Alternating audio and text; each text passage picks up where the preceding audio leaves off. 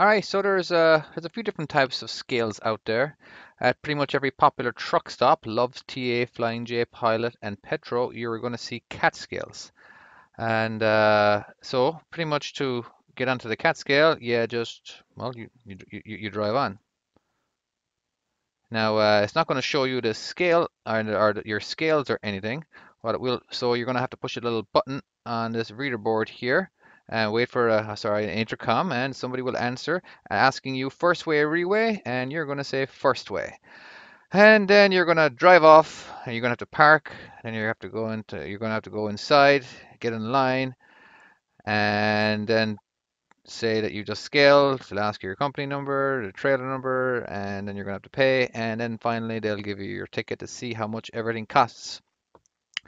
And then you're good to go, presuming your weights are good. Or there's the easy way. If you get the CatScale app, much easier. You hop onto the scale, you enter in your information on the app, and you wait for a response, and you go.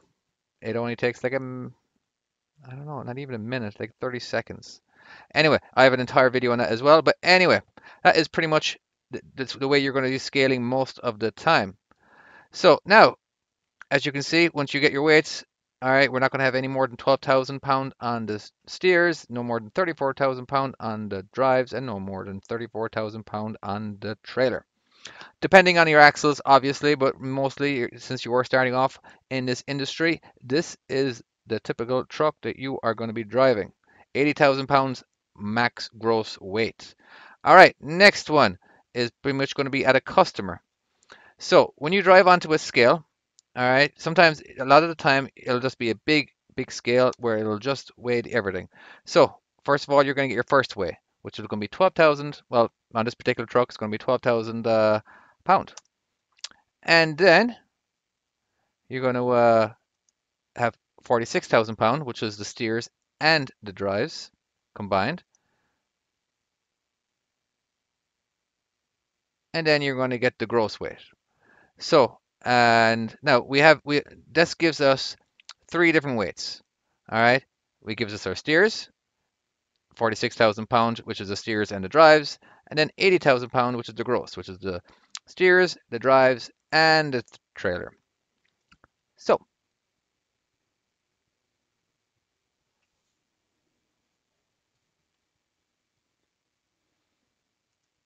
now we're going to do a little math, simple math.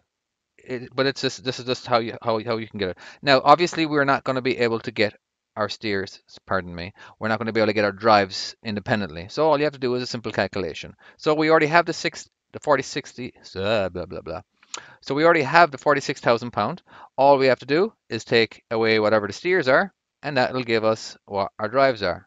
So steers and drives minus steers equals 34,000 pound.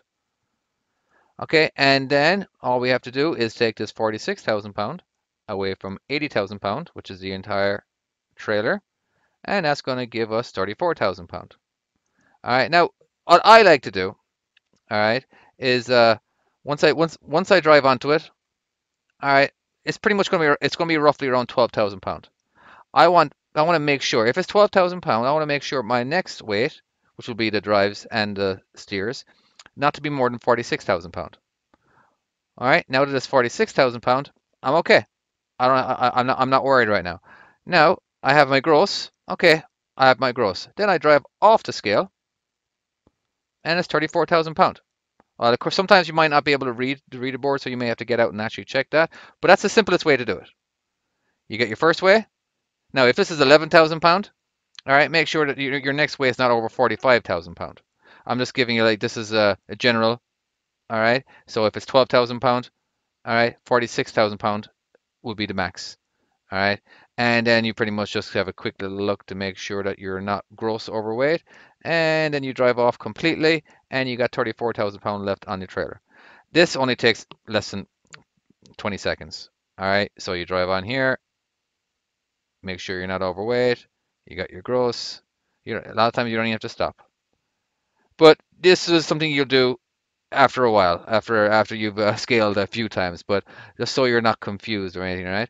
Now, now the most common scale that you're going to get is a tiny little scale. This couldn't be simpler. This is my favorite scale. All right, £12,000, you roll off of it. £34,000, you roll off of it. £34,000, you roll off of it, and you are out of here. So, just as a, remember now, right? Because £12,000, £34,000, and £34,000, that equals £80,000. All right. Now, if this is £35,000, I know I'm in trouble already. All right. Now, if this is £13,000, I'm in trouble already. I know I'm going to have to do something, so I'll be a little. So right now, because it's £12,000, not worried. £34,000, not worried. And £34,000, I'm not worried. Okay, so that's pretty much it. All right, because if it's over £34,000, well, I know that I'm overgrossed now. Now, if this is £33,000 and this is £35,000, well, I'm still £80,000. Now you're gonna have to pull over and do some math, and we're gonna have to slide some axles back and forth to adjust. All right, but that's a different video. Anyway, these are just the different types of scales.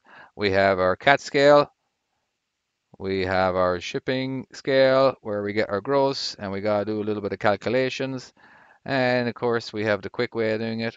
Well, for me, and a lot of people too, but this is what I do. And of course, we have our small scale. All right, that is all for this particular topic.